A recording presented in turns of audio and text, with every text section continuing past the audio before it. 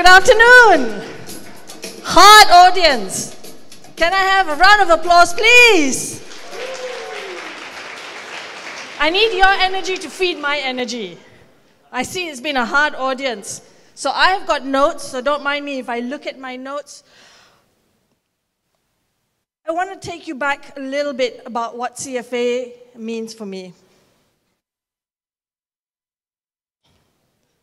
How would one plot the future prospects of this little girl in the 1970s? Do you think we could use Python to plot what her future would look like? She has a metal brace right up to her thigh. High potential of scoliosis, zero possibility of love, marriage, much less a career, in a world where women were expected to dream of being the perfect homemaker. Yet, there is that smile.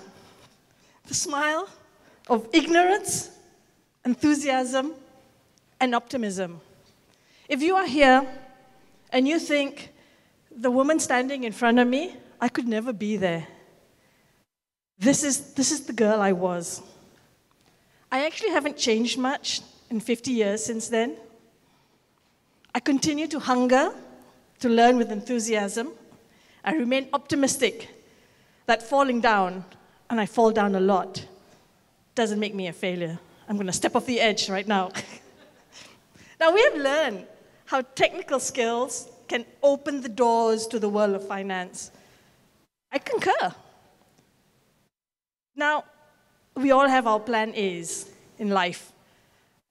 My plan A of being a diplomat went out the window when the Malaysian government decided not to hire all of its JPA scholars in a hiring freeze.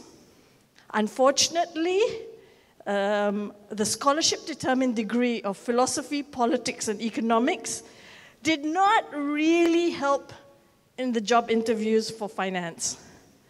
It's been a long while, but I still recall the day the head of HR for an investment bank flatly told me that there would be tears of failure as I had no accounting technical skills. They were going to close the door, and I said, give me a chance. Now, getting my CFA without tuition help, because I was flat broke in those days, certainly helped ensure my credibility in the world of finance.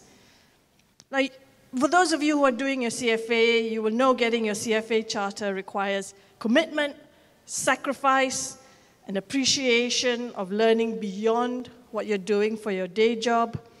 It also requires mastering soft skills, or maybe not.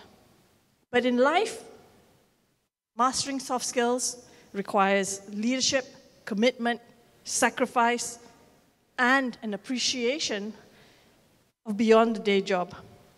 Getting a CFA will get you into the job. At the very minimum, it will get you their interview. What you do with it, now that's when you need soft skills. Now, the CFA Institute advocates for continuing education. I concur wholeheartedly. If you aspire, as that little girl in the photo does, an influential career, a leadership title, you need to prepare to learn the technical skills, master the soft skills, and focus on making a positive and meaningful difference. Now, Google tells us, we all do our Google thing, right? Google tells us that leadership is the ability to influence and guide others to follow. In Malaysia particularly, it is often attributed to a person's title, seniority, or ranking in the hierarchy. We all know is boss. Yes, boss. No, boss. Boss cool. Your boss. My boss. All boss. But we all know that there are good bosses and bad bosses. Now, CFA curriculum runs from ethics to financial statements to derivatives. When you think about leadership, do you really have to wait until you're the boss before you start thinking about leadership skills and what leadership skills are required for success. Here's a sample selection of what are considered great leadership skills.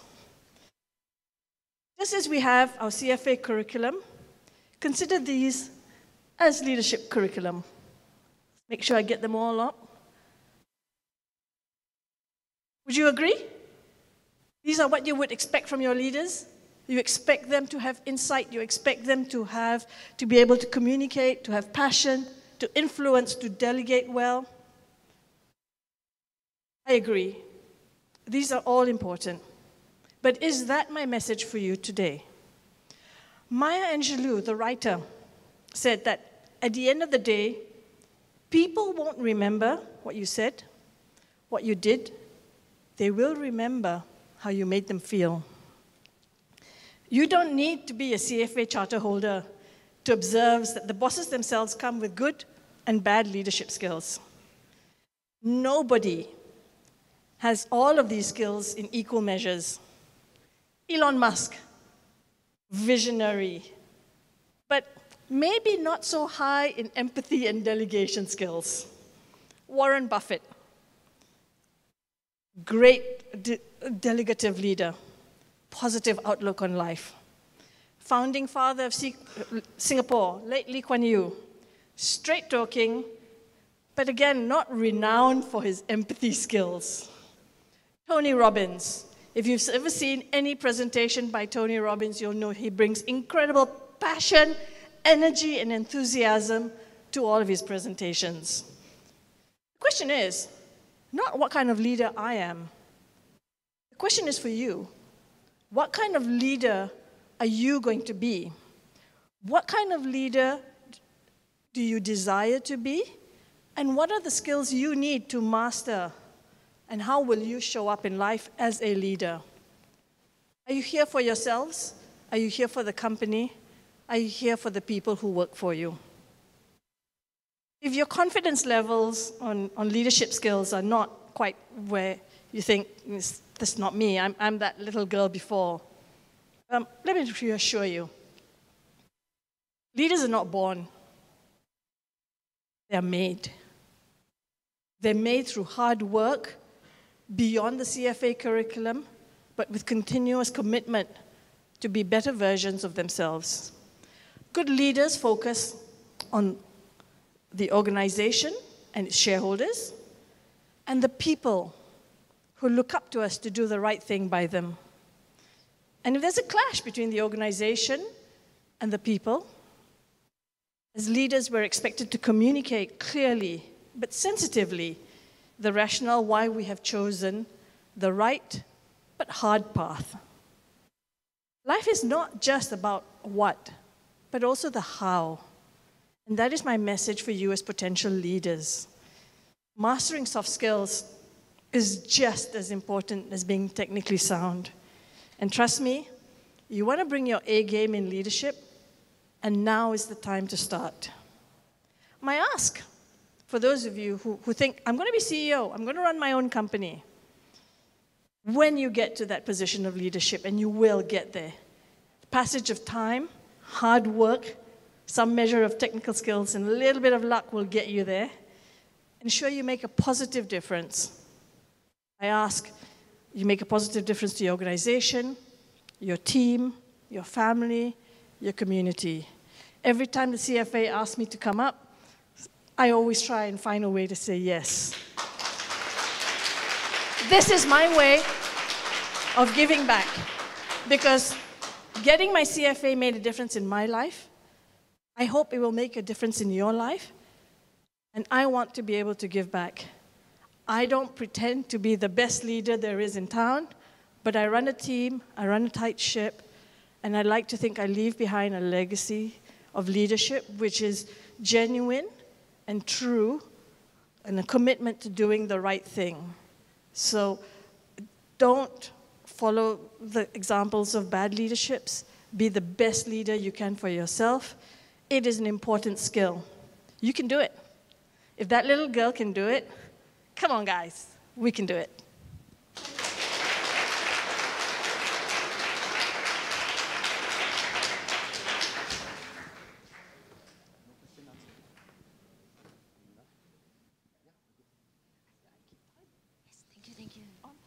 Okay, ladies and gentlemen, let's give her another round of applause, another well-deserved round of applause. Ladies and gentlemen, Darina Yusof, CFA Country Chief Risk Officer, Standard Chartered Bank, Malaysia, Berhad. Terima kasih, thank you very much for your words of wisdom up on stage about leadership. And now we move on, ladies and gentlemen, to the topic of teamwork and collaboration. Please help me welcome Justin Ong, CFA Executive Director of Deloitte, up on stage, please. Let's give him a round of applause, everybody. Great, great, great. How are you guys doing? Great. I'm Justin Ong. I've been an active volunteer in CFA Society maybe for the past 8 to 10 years, right? So within the CFA community, if you want to think about inspiring female leader, there are only few names that come to my mind, and one of them is Darina Yusof. Can you give her a big...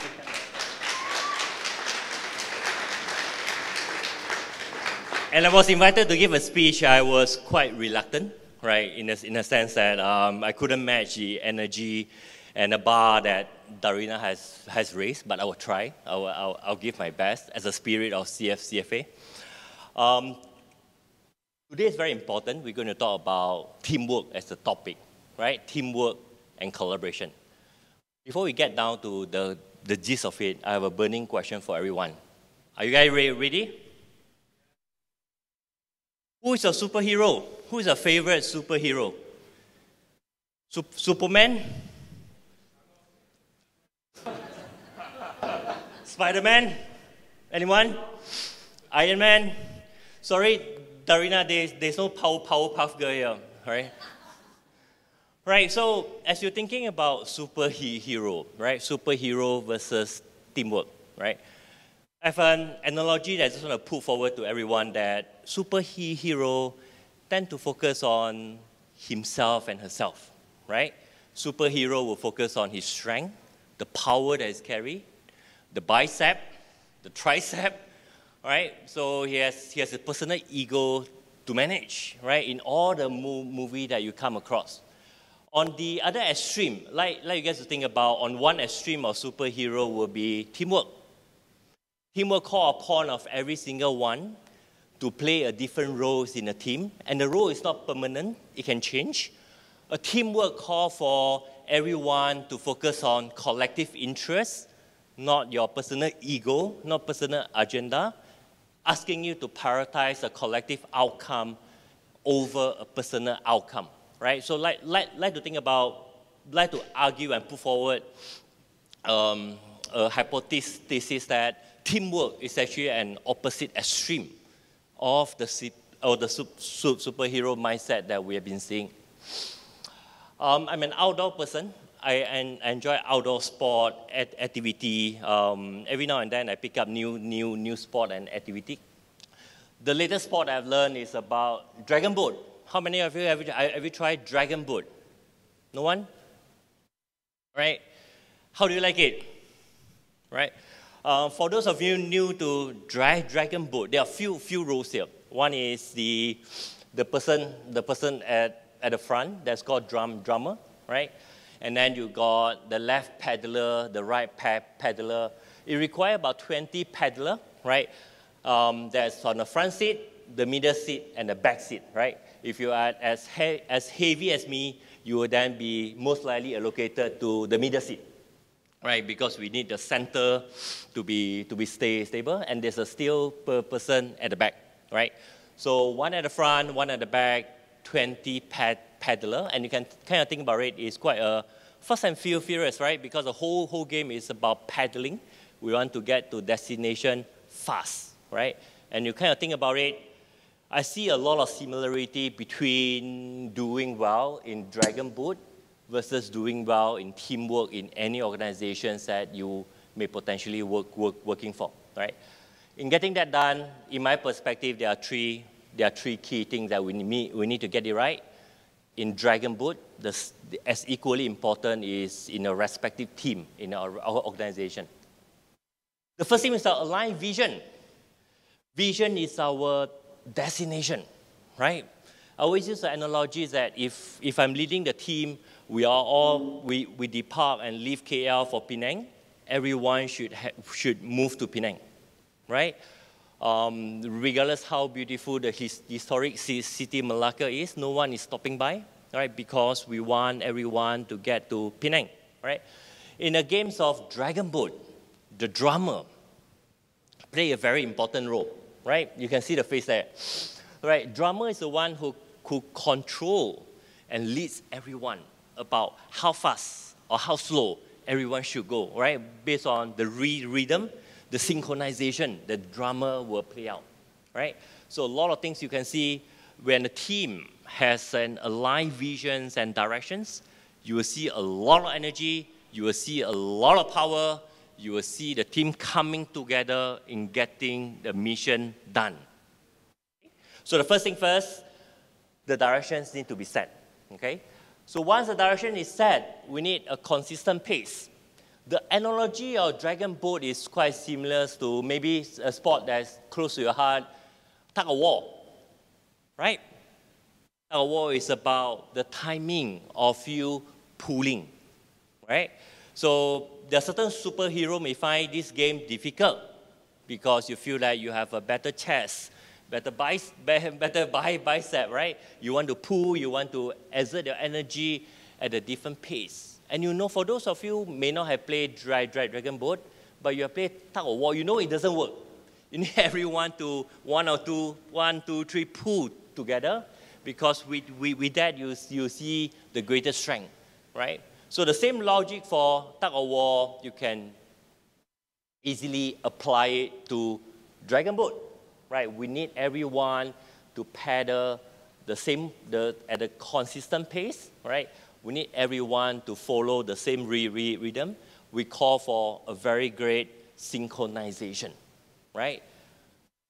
Very important. I've seen a lot of teams that may not be achieving the full potential because you got team member who's paddling really, really hard and they get themselves burnt out. The team member who just kind of tag along, doesn't want to do much. They seem to be a lagger in the organization. And that sort of team spirit, it just doesn't work, in my personal view, right? So with that sort of direction set, consistent pace, agree, the next thing is to get the work done. In getting the work done, you need relentless paddling, right? As someone as senior as Darina, we have some casual check. How long do you work in a day, right? The casual response provided was 11 to 12 hours, right? So as someone is probably that senior, the amount of hours that's putting in is actually not light, right? For some of you have a fantasy where the higher you go up to, you got more people who work for you, hence the working hours get lesser. Is it true, Badro? Is it true, Darina? It doesn't work, right?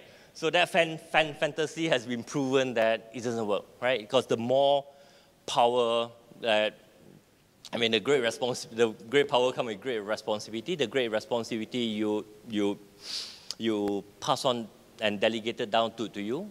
This is on you to get it done because you have responsibility for the team, right? So it's about relentless paddling. I've seen some team that there are a lot of talks about, hey, you need to find the work that you like. Okay, I'm a strong opponent to that, right? Finding the work that you like doesn't mean that you can be good at that. Example, I may not be good in playing musical instruments like piano. I'm damn bad at it. After giving a few rounds of trying, what will happen? You realize you suck at it. And what will happen next? You lose your motivation, right?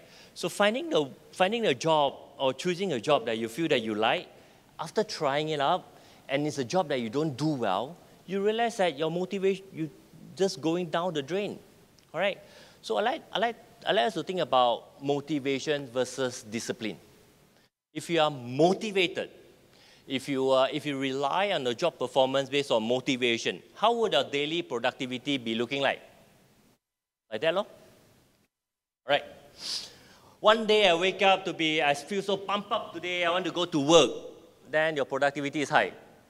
One day I feel down. On Tuesday I feel down. On Wednesday, you feel pumped up again, right?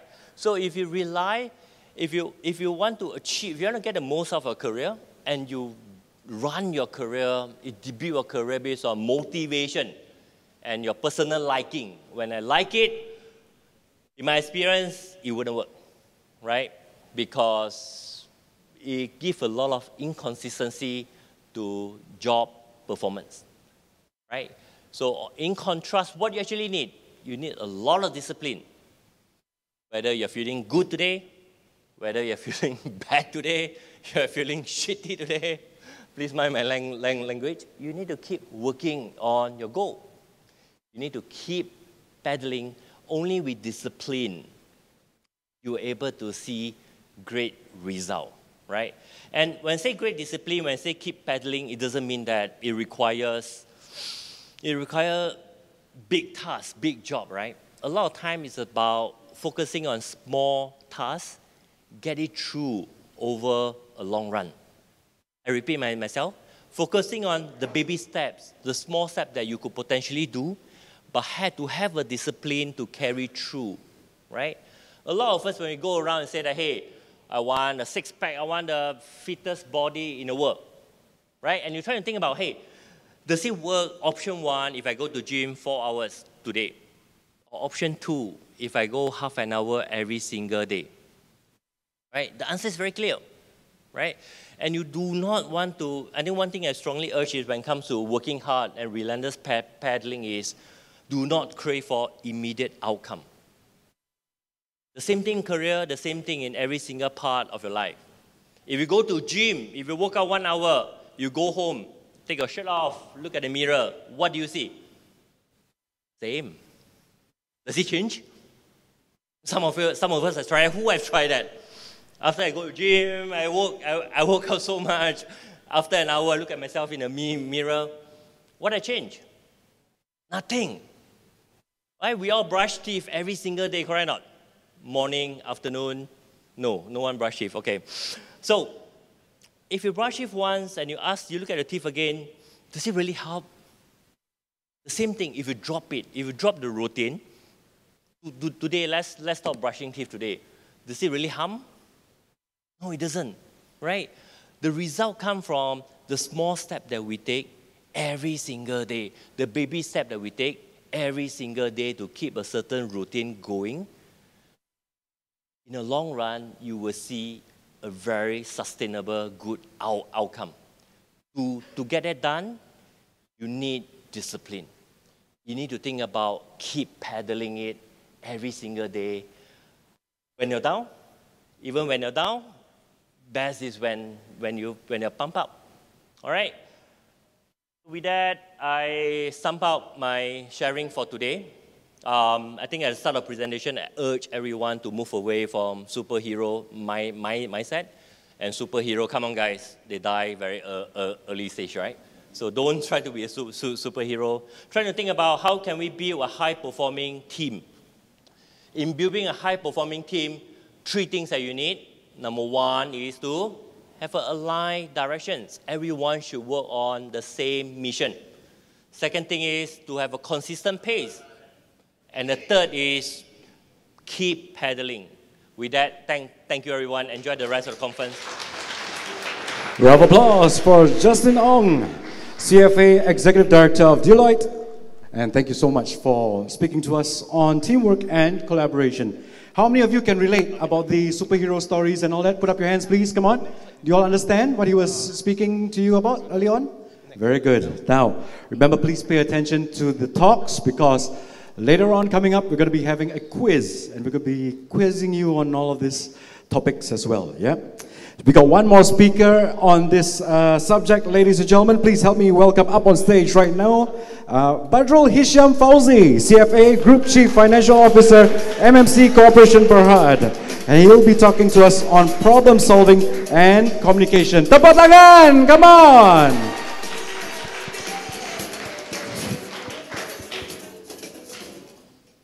Afternoon, everyone. Hi. My name is Badrul, and yep, I hope I look as young as that. That's been a picture that I've been using for quite a while to keep me young and to cater for the audience today. So I hope that at least before you come, at least you thought, oh, this is going to be a young guy speaking. Unfortunately, not quite, but I am glad that all of you are still here. So thank you for spending the time this afternoon with me. So I've got a very interesting topic, communication and problem solving. And I do wish I looked that cool in that orange shirt in the office, but that's pretty much what we do in office probably every day. So maybe today I'm a bit more formal because that's the way the company dresses. Justin has a very casual work environment, so does Darina. So yes, I wish I'm that cool, but most of the time I'm like this, probably couldn't pull that pose either. But that's to me, if you talk about problem solving, that's pretty much what we do, at least in my world. And if you talk about communication, well, I Google it, and that's the first picture that came on stream to me. So yes, if you talk about communication these days, it covers everything: email, text, presentation, talking, phones, Teams, mostly these days. So I thought I'll share a bit on my take on this. So this is not a theory on problem solving, on communication. It's more of my own personal take. And I think I always like to believe that at least it has worked, at least for me. So hopefully I can share some of those with you. And hopefully you can get the benefit of that as well. All right, I started by saying, what do I really talk? And since it's about career day, so I think, I hope at least one of the reasons they chose me, because I'm probably a bit of rare breed among the CFA Malaysia community, in the sense that I actually graduated in engineering and computing, and I joined PMB as an analyst in 2003. Well, if you talk about how much I know about finance then, except for my own personal money, I pretty much don't know anything. So to climb up the career ladder, I did my CFA in 2009. So to me, nowadays, of course, if you talk about explaining what an analyst does, I thought I'll go on say, if I Google analyst, you see, it's a lot of interesting picture. Cool-looking people with computers and numbers and charts, but obviously it's about analyzing things. But you'll see that it's really about working with numbers and trying to make sense of the data and the research. So I thought, yeah, that's actually kind of explain what I was doing, at least for the first 8 years of my career. And I love it, I enjoy it, and I think it's one of the most widely pursued career, probably for those who are doing CFA charter. So it's an interesting career. Before I actually move on to the corporates, so I joined the MD's office of MMC in 2011. Time flies, it's been 12 years. I was doing strategy work since 2014. And talking about corporate ladders, yes, CFA is good. It serves different purposes. But if you want to be CFO, I did my chartered CIMA paper in 2015. And I get to where I am today in 2020. And if I Google CFO, obviously it's different pictures, but I like the one that with the tag CFO there most. I probably should buy one of those name tags as well. But it's different purpose. But I think to me, at least today, on CFA Malaysia Career Day, I still believe that both both of my profile, CFA actually have contributed immensely. And just like what Darina and Justin was saying, CFA changed our life. It helped us a lot. And that's why we still do this on a Saturday afternoon here, out of not 100% because of we want to, but we've got a very persistent people trying to convince us that, you know, it's a good thing, let's do this. So that's why we are here. So yes, CFA did contribute a lot to where I am today, and I'm pleased to see that the interest that I'm seeing in the crowd today. So I think, yes, I'll get to communication and problem solving eventually, but this is usually the problem. You give me the mic and the stage and all, and with some fancy big screen like this, I have a lot to talk about. And I'll start with saying that I believe that most of you, if you talk about being a CFA charter holder, hopefully you're thinking about being an analyst. And I hope, actually, this is the way I'm explaining what all these CFA capital market and all in my own simple term, at least to clear up if there is any confusion in any of you today. So it all started in long time ago where businesses, firms, where they are owners and managers. They have money, they start business, they are the CEO, they are the CFO, they are the COO. So they run their business, they make money, they're happy. And that works for the longest time. But obviously, there are also households with money, where I want to be hopefully one day, but not there yet. And obviously, this is the people with the money and probably don't have anything to do, not spending their Saturday here. So they need, obviously, to get returns from their money. So then, all of us in the capital market, where capital goes to the businesses and returns are given back to the household with money.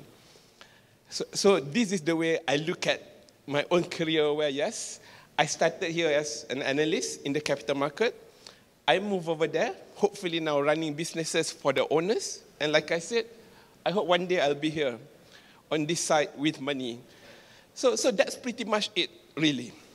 If you're talking about pursuing CFA, talking about being involved in the capital market, this is pretty much to me what it sums up. But the problem is, of course, if you talk about the capital market, obviously you've got the principal agent problem there, where some people have more information than others. That's why hopefully CFA comes into the picture, help to bridge that information asymmetry, where you are able to explain to the capital provider and to the businesses, to each other, become the bridge between the two. So that's how you add value. So to me, yes, hopefully everybody pursuing CFA is clear about this, and this hopefully will help you to think about your next career opportunity. And it's a lot more interesting, right, with all the analysts and all. I've got 3 kids, obviously, and I've got this interesting infographic from LinkedIn. Credit to Nicholas Boucher there, who prepared this, and actually I like it. Wow. Even when I first saw this, I was like, that's easy, because in my early days, when people ask me what I do, I always say finance. It's easier. And people say, finance, what do you do? Accounts. So that kind of, stopped the conversation. I don't have to explain. But when I saw this, I thought, oh, that's quite a cool way of explaining it. So what does CFO do? Increase revenue, decrease costs, improve profitability. Simple, right? That's all you do. But I think, yes, I do believe that, however, doing CFA will help you in your role, even if you want to be CFOs. Talk about cash flow modeling, investment appraisal, capital allocation, fundraising. So those are all fundamental skills that you will acquire, that you will learn from doing CFA charter, and that will help you, not only as analysts, but also as CFOs. And if you talk about really, beside my simple answer of finance and account, obviously there are a lot of things as well. Cash flow management, financial planning, investor relations. Those are the skills that will help a lot for you to actually grow yourself along the way. So finally, I think to me, if you talk about communication, that's why I took the last few slides explaining to you what do I understand about things. To me, it's about being simple and direct. So if you ask different people what is capital market, what does a CFO does and all, you will get many different explanations. To me, it's about being direct and simple. That's how I wanted to demonstrate the 2 slides earlier, how I make it very clear, very simple, and hopefully something that you can understand and you can take home, and you can even explain it to other people. So that's the way I've been doing it. And to me, it's not about using bombastic words, about using all the technical terminologies to impress people. Because, like it or not, businesses and finance and investments, these are all complicated subjects. And yes, CFA charterholders, all of you in the future, will understand it to the deepest detail. Until today, my wife is not a finance person, so when we talk about in the household, you talk about mortgage and hire purchase. And the fact that is compounding and all. Every time we talk about interest rate, it's like, hey, when do we pay the monthly mortgage? How does it work? And trying to explain how mortgage work, I'll draw a table, that's the principal, this is the interest over time, principal goes down, interest go down, and that's how you pay. Or it's like, hey, we have been paying our loan for the last 10 years. Why is it that the principal hasn't gone down? So there is no simple way to explain it. And just drawing up your Excel, and this is the principal, this is the interest, this is when you pay, this goes down and all. Nobody wants to know that. So in businesses as well, yes, we must know the fundamental. We must understand the fundamental. But most people are not interested to know it. They just want to know. So what is it? Tell me. What's good for me? What's good for the company? What's good for the team? So yes, that's our competitive advantage. I'm not saying that don't learn it. We must learn it. We must know it. But we don't have to impress people with the details, with the boring technical. Keep it simple. And this picture, like I said, is complicated. And mostly in the professional world today, it's about financials and investments.